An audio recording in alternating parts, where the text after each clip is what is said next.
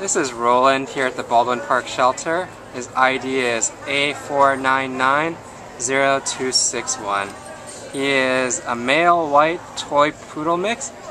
He's 5 years old, and he came as a stray on September the 6th. Is there anything you'd like to say about him? He loves other dogs, he loves people, he has a great personality. He's not really a lap dog. He kind of wants to be out and about, kind of sniffing things and walking and meeting other dogs. He is definitely not a lap dog. He's a sweet dog. He just has a great energy. He has a great temperament. I think he'd fit into any family. Yeah, and that was Roland, so come meet him at the Baldwin Park Shelter.